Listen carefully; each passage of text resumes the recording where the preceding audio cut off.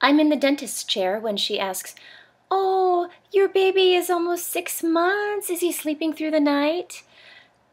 Now, what I want to say at this moment is, oh my God, he actually just started waking up every hour on the hour.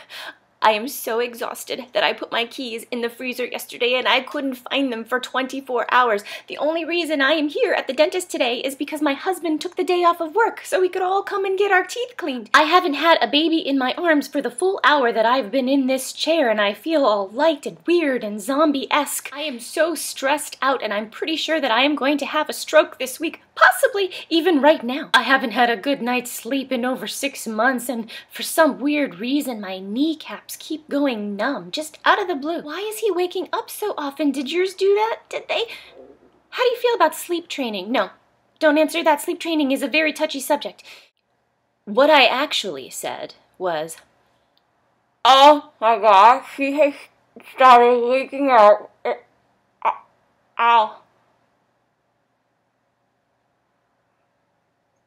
Oh, yeah," she says. "Well, it must be nice to get out for a little bit, though, huh? Even if it is just to get your teeth clean." Oh, uh-huh.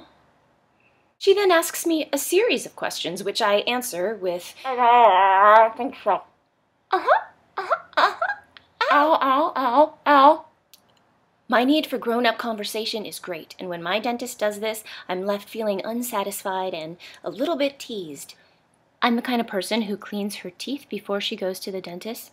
Next time I see her, I'm gonna eat a corn on the cob just out of spite. Stupid dentist. There should be no such thing as a talkative dentist.